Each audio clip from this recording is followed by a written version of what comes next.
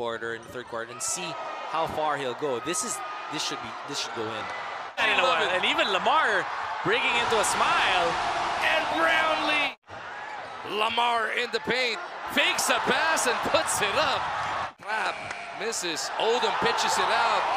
Sa sobrang bilis na huli ang cameraman too. Tell me, oh, will you believe?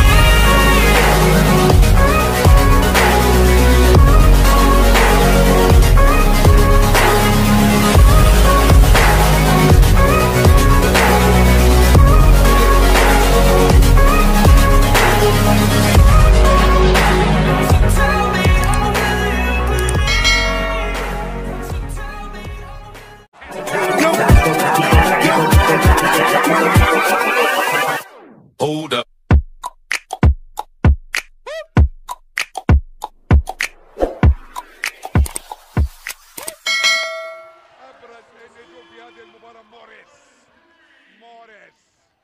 Po ang American University in Dubai. Take a look at Looking for a lot more success, guys, like Juan Gomez de Leano. Great pass right there.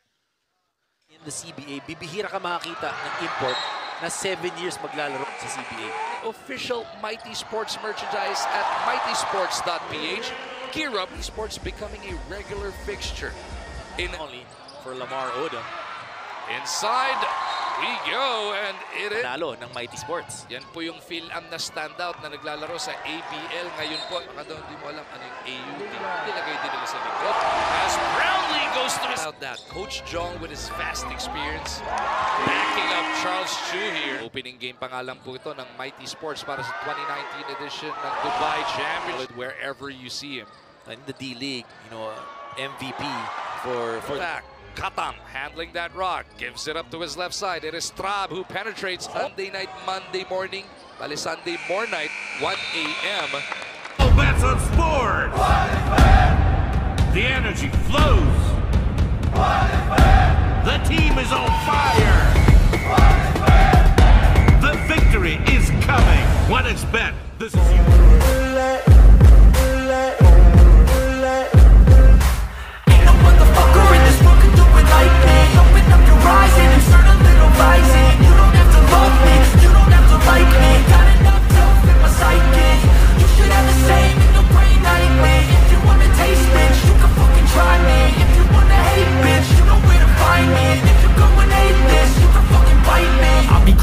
Lane fast, call it high speed. I've been working hard, yeah, I've been working nightly.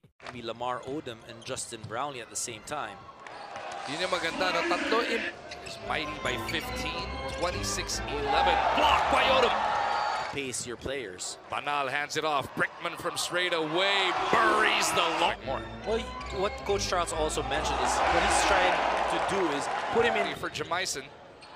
Brownlee with a tomahawk. Lost his footing, gets it to Odom, that should count. Quarter and third quarter and see how far he'll go. This should go in compared to earlier when they were just taking the shots. Just like that, Mbenge misses. Odom pitches it out. Sa sobrang bilis na huli ang haven't seen that in a while. And even Lamar breaking into a smile. And Brownlee delivering the three. 4 years, you admire where he is now. It's all the way to the cup. Apat yata yung dinaanan doon. And look at Ram. Ngayon pati sa Dubai as this free throw is brought. Si Rainier season. Oh yes. And in that third game, team from Lebanon. The last time doon naglaro itong si Fadi El. Pero mas maganda kung all para maganda yung placing natin pagdating. Mahina sa'yo kasing lakas mo lang. Yung kabilang grupo. Yung Al-Riyadi ng Leo gets it across. The Ninja drops it off. Santi Santillan just came in. Another team from Lebanon and a team from Morocco will be in that other bracket. Getting it across. Jeremiah Gray, up top.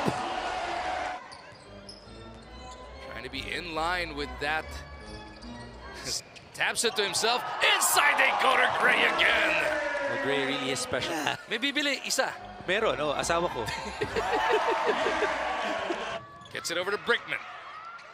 Santi is fouled. Binibigyan niya ulit ng minuto dito. Kung may injury, itong taga-AUD. Itong si Jason Brickman, nabalitaan natin, interesado na rin mag-PBA. And Charles Chu. Oh! Jeremiah Brickman pushing it. 4-on-2, goes to the right side. Layup is good. Atlanta and the New York Knicks in the NBA. For mga too much to our liking, of course. Oh! Another! Right now, 10 ensayo pa lang formally ang napagsasamahan ng Mighty. Jet Manuel now on the floor. Manuel. And Charles Chu as well. Free throw na to, atid sa atin ng Health Cube.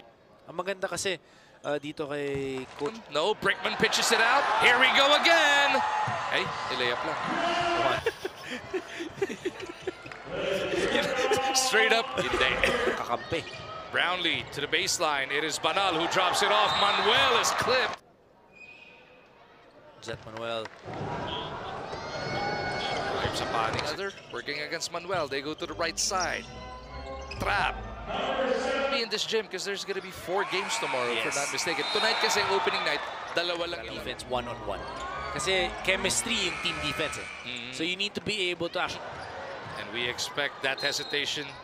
It'll change. Na mabawasan or to team ang makakatapat ng Mighty Sports. Definitely going to be a lot stronger. Halo. Pero kita mo naman, sila pa rin nag-champion sa NC. So yung level of competition. Wala si Farouk. Talaga mag-isa ngayon si Trav as Oldham gets tayo niya. Oldham. Huli ni Mort. Punong-puno talaga. Itong Jim. Here we go! Lamar.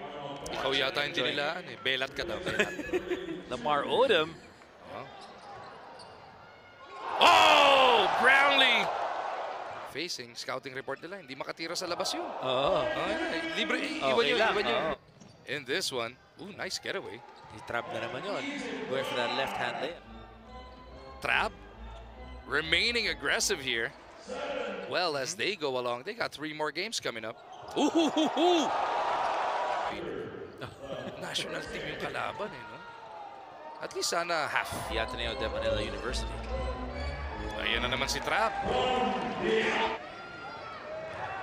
As the AUD gets out on the break, the easiest points in this 4th quarter. Their best quarter so far. Let's see if they heed the call here.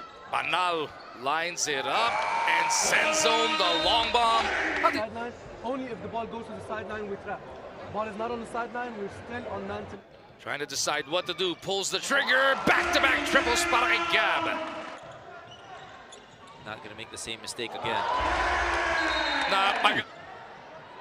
Banal again, no. Manuel. Inside's a little out of hand. They've been playing it clean. That you gotta love about this na hindi sila napipick. The team from Lebanon, and then yung elimination round schedule will wrap up on nando sa Group A. Dalawang team from Lebanon, isang Iraq, isang Morocco. At under yourself, to be able to try to shake off the jet lag, to be able to get some sweat going. Trade ng Pure Foods sa Rain or Shine Elasto Painters ang kanilang 2-time MVP at franchise. Right with him.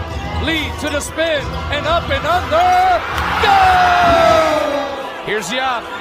Puts it up for the tie. Yes, sir. 18 for the game. Has to put it up. Ian. No! And Ray. Come on.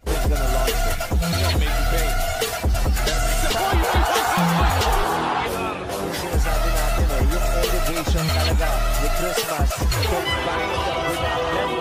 He gives it up to Christmas this time.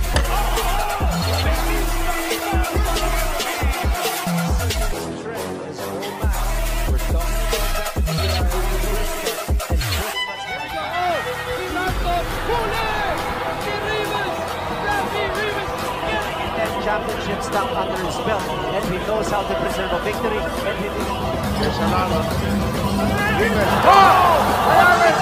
block. The final back.